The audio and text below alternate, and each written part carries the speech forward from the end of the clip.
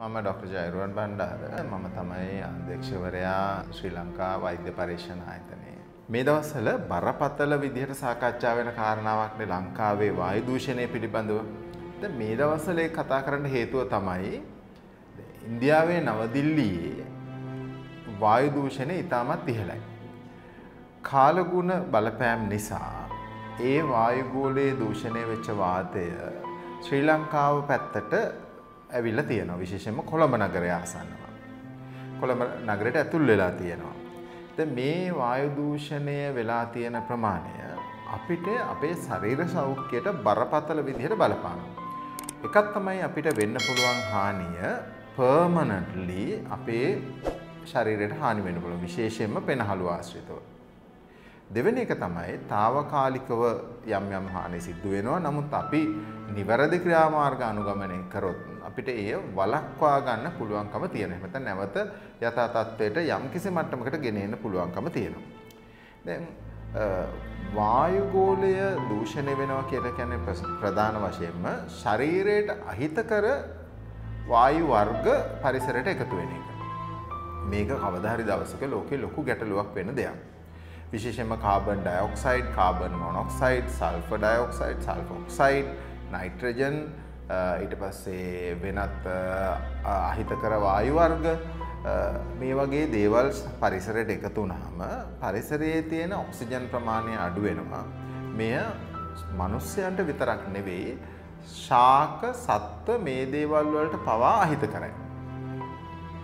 එතකොට ප්‍රධානම හේතුව තමයි අපි සලකන්නේ හඳුනාගෙන තියෙන්නේ මේ මෝටර් රථ වලින් විමෝචනය කරන නැත්නම් එළියට යන වායු.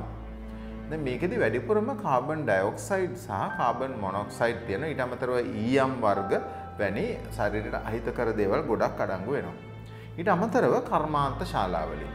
දැන් මේ මිනිසා විසින් යම් ක්‍රියාමාර්ග හින්දා පරිසරයට නිකුත් කරන මේ අපද්‍රව්‍ය වායු වර්ග ඒ වගේම නොයෙකුත් අපද්‍රව්‍ය ඒවා පරිසරයේ තැම්පත් වෙන්නේ අපිට අහිත කරන ආකාරයට. ඊට අමතරව අපි ආග්‍රහණය කරනකොට අපිට මේවා අපේ පෙනහළු පද්ධතියට ඇතුල් වෙන්න පුළුවන්. මේ වගේ තියෙන්නට පුළුවන් පිළිකාකාරක ද්‍රව්‍ය. ඒවා පෙනහළු වල තැම්පත් වුණොත් එහෙනම් පෙනහළු වල පිළිකා ඇති වෙන්න පුළුවන්. ඊට අමතරව මේ වගේ තියෙන්න පුළුවන් පෙනහළු වල තියෙන ටිෂු, එහෙම නැත්නම් හුස්ම ගන්න ගර්ත, ඊට පස්සේ ශ්වාස නාලිකා වගේ දේවල් විනාශ කරන අපද්‍රව්‍ය. වායු වර්ග වගේම ඊයම්, කැඩ්මියම්, ඒ වගේ රසදිය වාෂ්ප මේ වගේ දේවලුත් තියෙන්න පුළුවන්. එහෙම දේවල් ගියොත් එහෙම පෙනහළු වල ඒ අපේ ඊටම සුමට ක්‍රියාකාරීව විනාශ වෙලා ගිහිල්ලා ෆයිබ්‍රෝසිස් එහෙම නැත්නම් තන්තුමය දේවල් වලින් ඒව වෙනස් වෙලා යන්න පුළුවන්. එතකොට අපි හුස්ම ගත්තට අපේ හුස්ම හරියට ඔක්සිජන් හුවමාරුව සිද්ධ වෙන්නේ නැහැ. මීට අමතරව ගත්තාම මේ පරිසරය වායු විමෝචනයේ හින්දා වෙන වායු දූෂණය වගේම කර්මාන්තශාලා අපද්‍රව්‍ය හින්දා විනාශ වුණාම පරිසරයට අහිතකර වායු එකතු වුණාම ඒවා අපේ ජල වාෂ්පත් එක්ක ගිහිල්ලා එකතු වෙලා ගිහිල්ලා ඇසිඩ් වැහි වහින්න පුළුවන්. ඊට අමතරව ගත්තාම මේ කාබන් ඩයොක්සයිඩ්, කාබන් මොනොක්සයිඩ් වැඩිවීම නිසා ගෝලීය උණුසුම ඉහළ යනවා. දැන් මේක තව වසර ගාණක් යනකොට මුහුදු මට්ටමේ ජලය ඉහළට ගිහිල්ලා ගෝලීය උණුසුම ඉහළ යෑම හින්දා මේ ගොඩක් ගොඩබිම් මුහුදු ජලයෙන් යටවීමේ ප්‍රවණතාවයක් තියෙනකොට විද්‍යාඥයෝ අනතුරු අඟවල තියෙනවා. දැනටත් ද්‍රවාසන්නව තියෙන අයිස් කඳු දිය වෙමින් මුහුදු ජල මට්ටම ඉහළ යාමේ ප්‍රවණතාවයක් තියෙනවා. මේ සියලු දේම ගත්තාම මිනිස්සුන්ට පෙනහළු ආශ්‍රිත ආබාධ විතරක් නෙවෙයි, දැන් ඇසිඩ් වැසී ඊට පස්සේ අහිතකර වායු මේවා හැමත් එක්ක මිශ්‍ර වුණාම නොයෙකුත් හැමේ ලෙඩ රෝග හැදෙන්නට පුළුවන් ප්‍රවණතාවය වැඩි. විශේෂම කුඩා දරුවෝ, වැඩිමහලු උදවිය, ප්‍රතිශක්තිකරණ ඌනතාවයක් තියෙන අය ඒ වගේ කට්ටියට වැඩිපුර බලපාන්නට පුළුවන්. ඊළඟ එක තමයි මේ ඇසිඩ් වැහි වගේ ඒවා හින්දා අපේ ජල මූල ආශ්‍රිතව අපේ ශරීරයට අහිතකර ඇල්ගී වර්ග, වෙනත් විස බීජ වර්ග වර්ධනය වීම. එතකොට ඒ වගේ අනුවර්තන විදිහට අපිට හොයාගන්න බැරි ලෙඩ රෝග හදන විස බීජ වර්ග අලුතෙන් ඇති වෙන්න පුළුවන්. මේවා අපි එදිනෙදා අත්දකිනවා. මෙන්න මේ වගේ කරුණු කාරණා තමයි මේ වායු දූෂණය, පරිසර දූෂණය හින්දා වෙන්න පුළුවන් සරල කාරණා. සරල නෙවෙයි, නමුත් අපි පොදුවේ දකින කාරණා. ඊට අමතරව ගත්තාම ඔබ අවබෝධ කරගන්න ඕන කාරණයක් තමයි අපි මනිනවා වායු දූෂණය පිළිබඳව මෙම්මකින් එකට අපි කියනවා air quality index. එහෙම නැත්නම් වායු ගෝලයේ තියෙන එක් වායුන් වර්ගවල ගුණාත්මක භාවය පිළිබඳව මනින මෙම්මක් තියෙනවා. මේක 50 වෙනකන් අපි සුරක්ෂිතයි. 50යි 100යි අතර ගත්තාම අපිට එය අහිතකරයි. දැන් ඉන්දියාවේ නවදිල්ලි නුවර ගත්තාම මේක 150ත් 178ත් අතර ප්‍රමාණයකට ඉහළ ගිහිල්ලා. ඒතර මේ අහිතකර වායුව තමයි මේ දවස්වල මෙහාට ගලාගෙන එන්නේ. ඒ නිසා මේ දවස්වල වැඩි එළියේ පහළියේ ගැහැවෙන්න එක තරම් අනුමත කරන්නේ නැහැ. නමුත් හැංගිලා ඉන්නට ඕනේ. පුළුවන් තරම් අපි මේ අර අපද්‍රව්‍ය සහිත දුම කියලා හිතෙන තැන්වල වගේ නම් අපි එයින් ඈත් වෙලා ඉන්නවා නම් හොඳයි.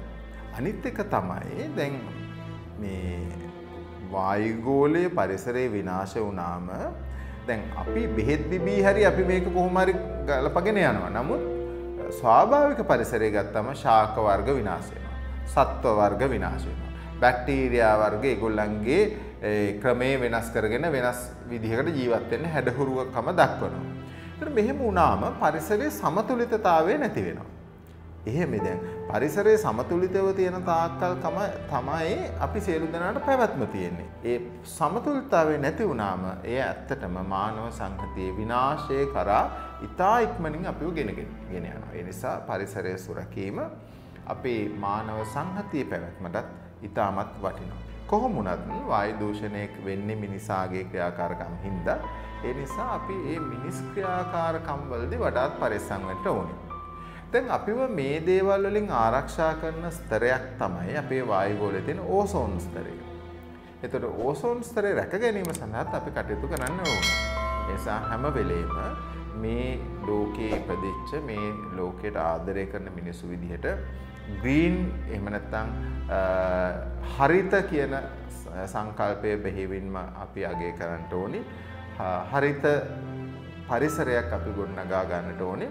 පුළුවන් තරම් පරිසරයේ විනාශ වෙන පොලිතීන් දහනය කිරීම, එතකොට ගුණාත්මක භාවයෙන් අඩු වාහන භාවිතා කිරීම, අවම කිරීම, ඊටසේ අනවශ්‍ය විදිහට පර්ෆියුම් පාවිච්චි කරන එක, අහිතකර ගෑස් තියෙන ෆ්‍රිජ් පාවිච්චි කරන එක, මේ වගේ අපිට පුළුවන් මට්ටමින් අපි දායක වුණාම අපි මේ ලෝකේ විනාශ වෙන එකට වළක්වා ගැනීමට දායක වෙච්ච යහපත් පිරිසක් බවට අපිවම අගය කරගන්න පුළුවන්කම තියෙනවා. ඒ නිසා මම ඔබෙන් ඉල්ලා හිටින්නේ දැන් පරිසරයේ විනාශ වුණාම ඒ විනාශ වෙච්ච එකෙන් ආපහු යථා තත්ත්වයටපත් කරන්න තවත් අවුරුදු දහස් ගාණක්, සිය ගාණක්, දහස් ගාණක් යන්න පුළුවන්. ඒ හින්දා තියෙන දේ ආරක්ෂා කරගන්න ඔබ පරිසරයට ආදරය කරන පරිසර හිතකාමී පුරවැසියෙක් වෙන්න මේක ළමා මහලු වැඩිහිටි හැමෝටම අයිති.